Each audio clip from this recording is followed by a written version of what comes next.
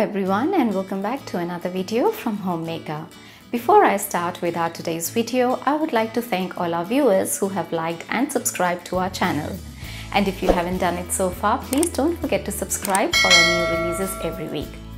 Also friends, we would love to hear about your experiences and comments or any of your suggestions for any plant videos that you would like us to cover in our upcoming videos. Please do let us know by commenting in the comment section, and we will get back to you as soon as possible. So friends, in organic gardening, we always try to find different ways to deal with plant problems, plant pests and other soil problems, which does not involve the use of synthetic chemicals that can harm our plants. We always try to look for something organic which can help us get rid of those problems and also keep our environment and plants safe.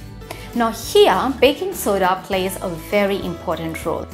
Baking soda is a natural product with a chemical composition of sodium bicarbonate.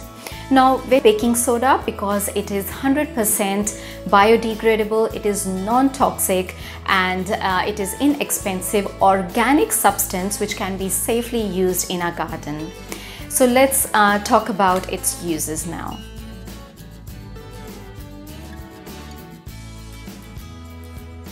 Baking soda acts as an effective pesticide and has got the ability to kill almost all sorts of plant pests such as aphids, thrips, scales, mealybugs, fungus gnats, and many more.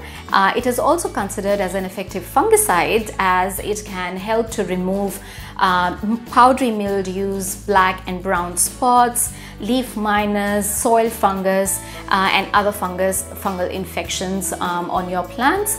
Now to prepare an effective pesticide solution, you can add 2 teaspoons of baking soda and 1 teaspoon of any oil. You can use neem oil, you can use cooking oil, you can use eucalyptus oil, you can use clove oil, tea tree oil, any sort of oil that you've got at home. Just 1 teaspoon of that one and 10 to 15 drops of hand wash liquid or dishwash liquid. Mix all these ingredients and add it in 1 liter of water. Mix it well, stir it, and then spray it on top of your leaves or wherever the affected part, like wherever you can find the pests or fungus and all these things. Just spray it in that area. Always be mindful that before you start spraying on your affected plant, always do a patch test. Just spray on one of the leaf of your plant and then see whether the leaf is okay or it wilts or it gets burnt. If the leaf wilts or burns, just dilute it a little bit more and then do the patch test again and see if the leaf is okay. And if the leaf is fine, you can spray it on all of your plant.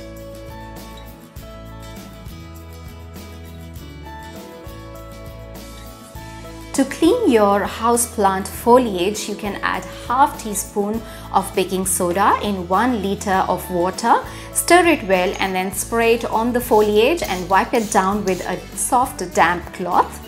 Now this will not only help in proper and better photosynthesis, but also it will help to prevent any fungal and bacterial infections on your plant.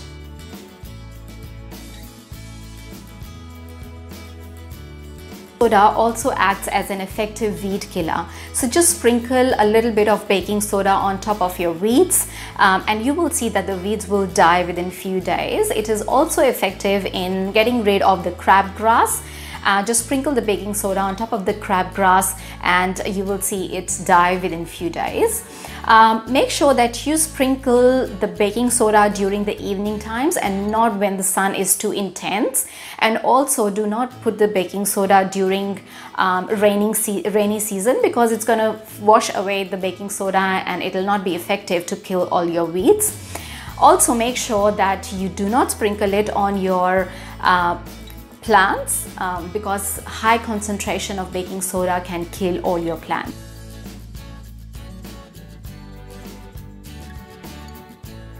You can also make use of baking soda to get rid of slugs and snails that can munch on your beautiful plant foliage or your veggie patch. what you can do is just sprinkle a little bit of baking soda around your plant or the pot. Just make a circle around it of baking soda so that the slugs and snails cannot get into the pot or your plant. Some people also recommend to sprinkle the baking soda on top of the slugs and snails. Well, this method seems a little bit cruel to me, so I would suggest you to just make a circle and that's it.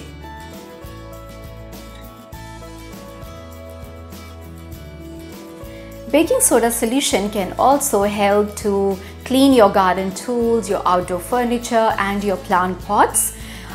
You can make a solution of baking soda and dishwash liquid in 1 liter of water and then spray it on your terracotta pots. It will help to remove the algae stains and also the soil stains from the pots, and also you can use the same spray to clean your garden tools and also your outdoor furniture.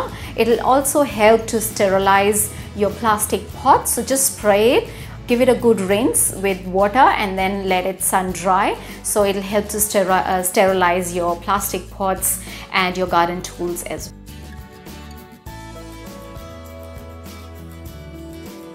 Of the cabbage worms, prepare a mixture of flour and baking soda in the ratio of 1:1. So if you take 1 teaspoon of flour, take 1 teaspoon of baking soda, mix it and then sprinkle it on top of your cabbage leaves or cauliflower or even broccoli, and you can use it for other plants as well that get affected by the worms. So sprinkle it on top. The worms will, the cabbage worms, they will eat those that mixture and they will die within 2 days of dehydration.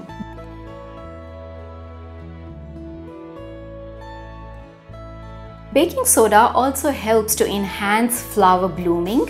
What you need to do is add a teaspoon of baking soda in a liter of water and then spray it on top of your closed buds, the closed flower buds, and it will enhance the flower bloom. It is also helpful for making your cut flowers stay longer. So for that, what you can do is add a teaspoon or half a teaspoon of baking soda in your flower vase in the water, and then put your flowers in there. So you will see that your flowers will bloom and stay fresh for a longer period of time. I hope you enjoyed watching this video. Please do give us a thumbs up and do subscribe to our channel for more informational videos, and we will see you next time with another exciting video. Till then, stay safe, happy gardening. Bye-bye.